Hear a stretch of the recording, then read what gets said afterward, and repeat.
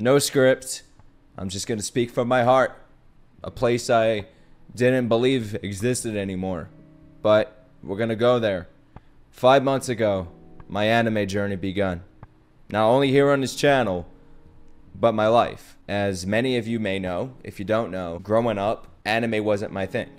I mean, sure, I watched Pokemon, but do you even consider that anime? Yes, Nick, it's anime. No. I watched it in English. I've maybe seen one season of Pokemon, and that was it. I feel like everybody has seen Pokemon or Dragon Ball, one or the other, or maybe all of them. I don't know, but Pokemon was my only experience with animation as a kid, other than like Disney and stuff, but that's like American shit. We don't talk about that here on this channel. Fuck America. I want to talk about what I love about anime. What do I love most about anime so far?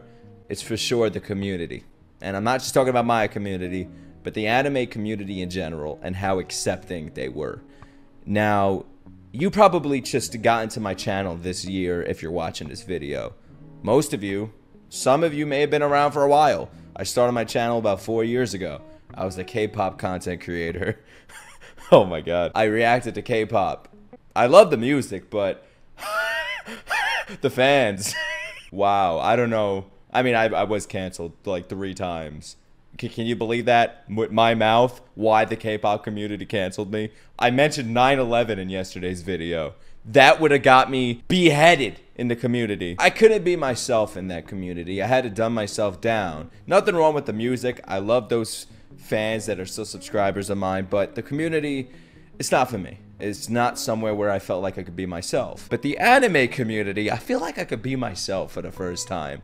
I could make jokes. I could mention some controversial subjects. I could say how I really feel about things if I don't like something. And yeah, there's people in the comments sometimes that are like, how dare you not like it? You're terrible. I understand that, okay? Some people are passionate about things. They don't like when you talk bad about what they like, especially if it's like a nice anime they watch and you're like, I'm not too crazy about this episode. Like, all we learned about was the cut on Eren's kneecap. That didn't happen, though I would actually like an episode like that, but still. What I'm trying to say is that in the anime community, I'm able to be myself. And for that, I thank you guys for being so welcoming, for welcoming me into this community with open arms and slapping my ass in the process of it. I completely and eternally am grateful. I'm telling you guys, I went to Anime Expo 2022 last week, a couple of days ago in LA. Drove, oh my god, yeah, I drove my car through the sky. I flew 6 hours with 3 of my best friends since I was 3 years old, and I got to experience this 4-day event, but I only went there for 2 days. People came up to me during the event wanting to take pictures, saying they love me. One guy said he was shaking. Fuck! Like, I couldn't believe it, bro. Never in my life have I felt like special. I've always felt like special, but in the other way. Like, not special in a good way, but specially, you know, in the mental. So now I'm like, holy shit, like, this is amazing. And it wasn't only that. That was just a serving on the side. That was like the mashed potatoes. The full course was the event itself. Everybody dressed up. This was like a culture. This was amazing. It wasn't just anime anymore. It was culture. Everyone was dressed up across different animes, manga, different movies, Star Wars. There was everything. Everyone was having fun. They were shopping for posters. My friend bought like 50 fucking big anime tit posters. Like, it was an amazing time. I got a bunch of secret boxes. I spent $200 on these big red boxes, and I got bullshit. I got nothing in those boxes. Like, nothing I wanted. I threw all that shit to my friend. He has it now. It was such a good time. And I never looked at anime that way. As a kid growing up, I was the kid that wanted to be like everyone else. I was a follower. I wasn't a leader. So anime was like this nerdy thing that a potential school shooter from the school would like. But I was a stupid little asshole. Only if I knew. 5 months ago, I started this anime journey. The people, the music, the storytelling, the emotions, everything, the messages I get, everything about anime is just so beautiful. I love it. And as someone that loved Japanese culture before I got into anime, now I appreciate it even more. Now I want to fucking move there tomorrow, but I can't because the borders are closed to Japan. Once they open, them some bitches better welcome me because I'm moving there. So now, with the community aside, y'all already know how I feel about you. I love you so much to death. Even though some of you, I just want to fucking get my hands. Let's talk about the animes, okay? First, I want to start with this one. This one right here. This is, so far, my number one. I know that may be cliche. People are like, Nick, that's really cliche. What about Spy Family? No, I love Spy Family, but listen. Attack on Titan just connected with me so deep. The storytelling just changed my complete outlook on life. How they go back to the first episode in the 4th season and it connects. Little things connect. You don't know who the enemy or the good guy is. You don't know these things, and as you're watching it, you're on the edge of your seat trying to understand the motives behind these characters. You hate a character in the beginning, but then you love them. Now you want to see them succeed. A character dies that you never think would die. You watch these shows, you're like, man, I'm not gonna die. This is a cartoon, a fucking cartoon. Are you serious? My friend showed me a page out of Berserk, the manga. I couldn't believe what I saw. There was like a horse and something else that I can't even say. I gotta read that shit immediately. The storytelling is just something else. It surpasses some of my favorite movies, and I never thought animation would do that to me. I never thought that I would relate to a character so much that isn't really a human being. But it's crazy. Like, I could relate to Eren, I could relate to Gabby, I could relate to Reiner, I could relate to Mikasa, Armin, Levi, Hanji. I could relate to these characters in different ways, their different personalities. Then you have a show like Demon Slayer with the emotion, and then you have some comedy thrown in there. And I'm laughing, maybe not all of the time, like 90% of the jokes hit. But it's not all fun and games, there's emotions, there's family issues. That there's just these things that just fucking string those heartstrings. Is that what you say? String, tickle, or finger those heartstrings? I don't know, but wow. Then you have Spy Family. Such a cute, feel-good anime that made me cry the first time I watched it. After I watched it again off camera, and I'm like, this is beautiful. Like, this is what I want, bro. I'm gonna cry right now, man. Like, just... they're not even a real family, but it feels better than my family, and I love mine. Oh my god, it's so beautiful. It's funny. Like, it's crazy what this can make you feel. Then you go to Jujutsu Kaisen. The action. I haven't seen action like that. Demon Slayer has its action, so does Attack on Titan. A little Spy Family. But Jujutsu Kaisen just, holy god, like, this is my sweet tooth. Like, I watch it, I'm like, oh, I want to fucking deep throat this show. Like, it just feels so good. Like, I want to find someone and just punch them in the fucking throat. Like, it just makes me feel so strong and energetic every time I watch it. I love the characters. Fushiguro, Itadori, Maki, Panda. Oh, don't get me started with Panda. How did I not mention Chantaro on Demon Slayer? Like, I have a fucking bird on my couch, and he's hanging right there. Do you see this? This is what anime's done with me. This isn't just for the channel. This is what I love now. I wore that Chantaro around my neck during Anime Expo. Around my gold chain. Fuck the gold chain. Chantaro is my new Jesus piece. I just started watching Death Note. I can't believe I didn't watch this show when it first came out.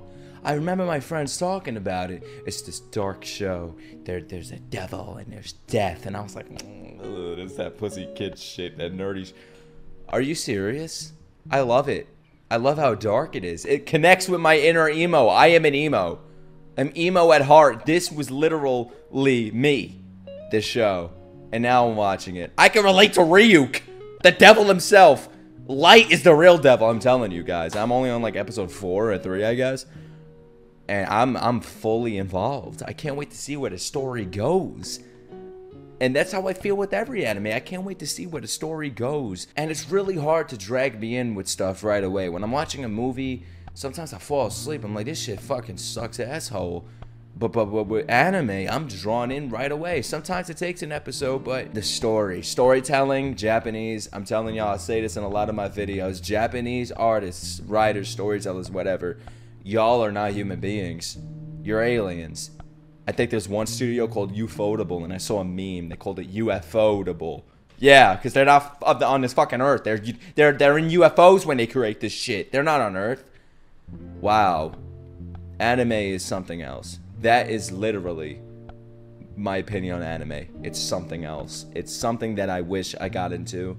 But I was really closed-minded as a kid, so I'm happy I got into it now, where I'm more open-minded. I'm willing to try different things, different music, different food, and in this case, different media. Maybe one day I'll get into manga. Who the fuck knows? I never thought I'd read a book in my life. My dad used to do all my book reports as a kid. So the fact that anime is making me want to read either means I'm sick in the head or this is really good. Maybe both. All right, let's talk about something that got me into anime. The music. The fucking music. My Spotify playlist used to be 80% emo music, 20% rap, hip-hop. Now I'd say it's 70% Japanese anime music, or just Japanese music in general. 29% emo music, 1% rap. This is what Japan anime has done to me. The music is just something else. You listen to the Attack on Titan openings. You listen to openings that I haven't even watched shows for yet, like Unravel from Tokyo Ghoul, or Vinland Saga, which has my favorite anime song of all time. I think it's called Mokangyo or something. I'm not Japanese. You think I'm gonna say this shit right? Only word I know is Tatakai! That's the only thing I know. And Moto. Those are 2 words I know. Oh, and Baka. What does Baka mean? Shit? Or idiot? I don't know. Anyways. Incredible. The music is just something else. Anime is something else, bro, in general, with everything. I can't believe it. I can't believe it when I'm watching it, when I'm listening to it, when I'm thinking about it. I can't believe it's real. I can't believe it took me till 26 years old to check it out. And I'm turning 27 in a few days, July 15th. That's my birthday, bitches. Yeah. I can't believe it took me till 26 years old to find this, but I'm so happy I did because it is a blessing. And I feel like I'll never get canceled. And if I do, fuck it. I'm still gonna watch and react to Attack on Titan and anime in general. I can't wait to check out Chainsaw Man. And people told me about Solo Leveling. And I can't wait to check out Hunter x Hunter and One Piece. Like, this journey is gonna go on and on and on. And that's what I really love. Like, I feel like I just entered into this new world. Like, I was in this Candyland before, but now I'm in Willy Wonka's chocolate factory. Now, like, I'm like, holy shit, look at all this chocolate, man. I fucking love chocolate. I hate candy. I love chocolate. Isn't it the same thing? I don't know, but wow. I'm ready, man. I'm like, some people say I haven't even scratched the surface yet with anime. Like, there's so much, and that scares me. God. Can't wait to go to New York Comic-Con and not Comic-Con, Anime NYC. I got tickets for that with my friends. I can't wait to see you guys. I can't wait to experience more of this culture. And that's what anime has done for me. It's made me excited for life. And this is where I get a little emotional. And I promise I'm not going to cry and be a little pussy. I'm not saying you're a pussy if you cry, but I'm saying I'm not going to get there, okay? I cry a lot. Call me what you want.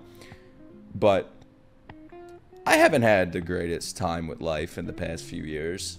I'm not gonna lie. As much success as I've seen on my channel, I got my apartment, I have good money, I make good money, I have a really nice Tesla car. You know, I've made some friends along the way. I'm still not happy.